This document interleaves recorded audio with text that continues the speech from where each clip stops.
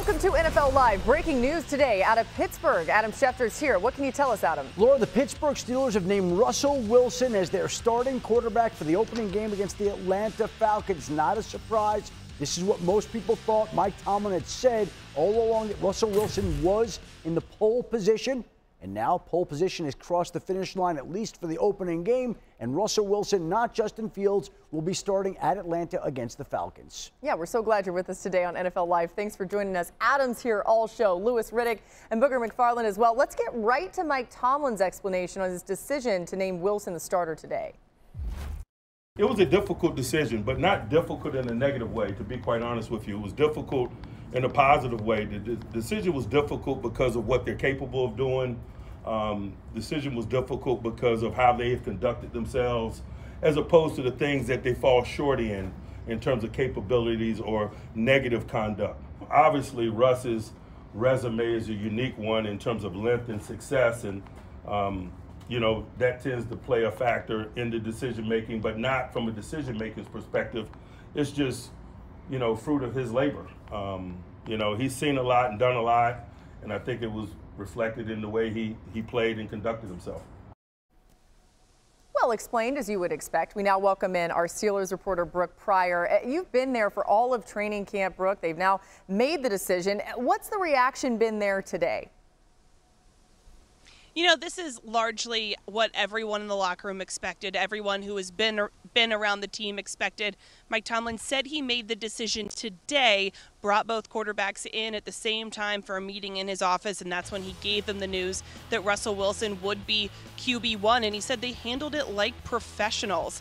And even though Mike Tomlin weights the in-stadium work more than he weights maybe practice work, he said that Russell Wilson won the job because he was comfortable with what he saw out of him in practice. He said that he's had these intense practices to make it more of a simulation, a game-like atmosphere, so there would be little left to speculation. Although he did say he's happy to let us speculate about how much we may be seeing Justin Fields still on the field despite not being the starting quarterback. He said that Fields' mobility is something the Steelers want to weaponize, and that we could see him in some packages because they can't afford to let that stay on the bench. That's going to be fascinating, Brooke, to see how they use him, if they use him when. If he comes on the field, aren't defenses going to know what he might do? Either way, we'll keep an eye on it. Thanks so much to Brooke Pryor for joining us here on NFL Live. All right, Lewis, so you heard the reasoning there from Mike Tomlin. You've had a lot to say about this before we knew the decision was happening. You agree with Russ giving the Steelers the best chance to win? No, not necessarily. I don't, but look, Mike Tomlin has a lot more information at his disposal than I do. He was with these guys every single day. And although he says he tends to weight the stadium work much more heavily than he does the practice work, he's quite honestly made his decision based on the opposite, because Russ didn't have a whole lot of stadium work, but he did have a lot of practice work, and he has an extensive resume that Mike Tomlin also alluded to. So to me, it sounds like absent Justin Fields coming out and being Patrick Mahomes, he wasn't winning this job anyway. It was really all geared towards Russell has to do something dramatic in order to lose it, and Justin has to do something dramatic in order to win it outright come week one. Now that we've got that out of the way and we can get through week one and Russ is the starter and maybe Justin has some packages and what have you, the question to me still remains, how long does he stay the starter? What does Russ actually have left? He can know the offense up and down, left and right as much as he wants. Is he a playmaker, though? Can he move the ball down the field and put them in the end zone?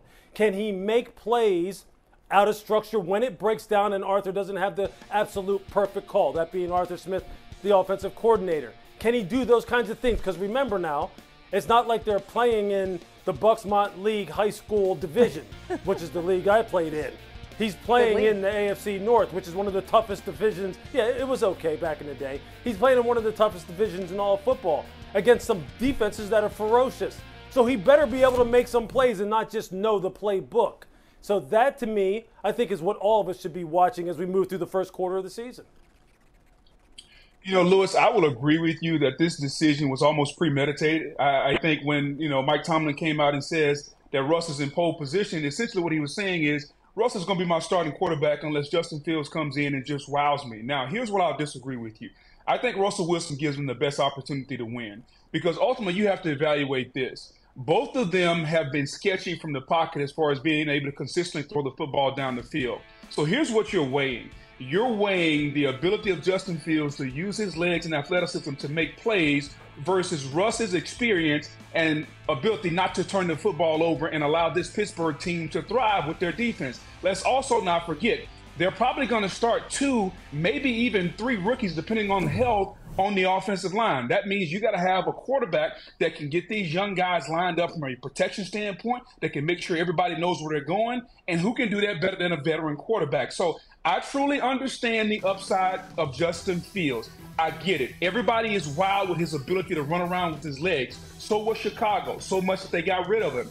You have to be able to not turn the football over, move the offense up and down the field, and allow your team to play complementary football. And I think when you total all of that up, Mike Tomlin and offensive coordinator Arthur Smith are basically saying this: Russell Wilson and his experience give our team the best chance from an offensive standpoint to play complementary football. Are we going to miss some of those splash plays and that improvisational stuff that Justin Fields can do? Sure. But can we win and win at a more consistent level with Russell Wilson? I tend to agree with the decision that Mike Tomlin and Arthur Smith have made.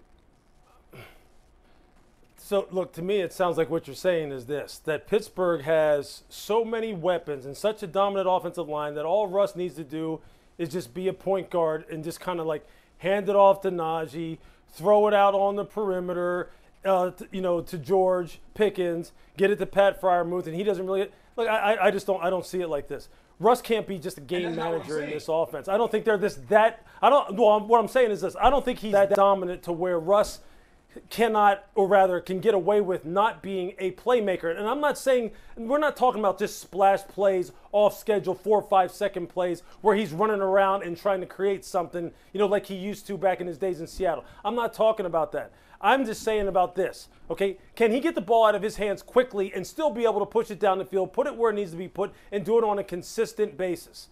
We'll see if he can do that. I don't have the most faith in that. And that's where I'm saying now, Justin Fields, look, he has shown steady progression throughout this offseason, through training camp, through the preseason games.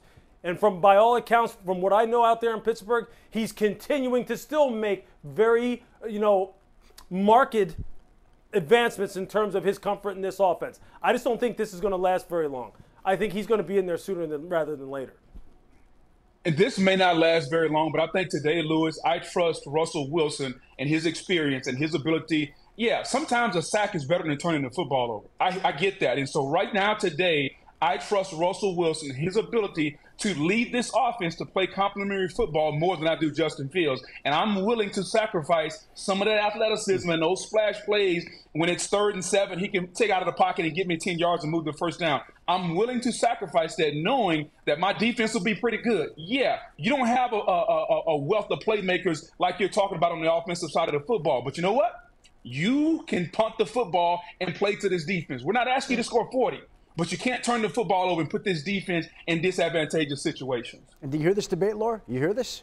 You hear what's going on right now? We got Lewis pro Justin Fields. We got Booger pro Russell Wilson.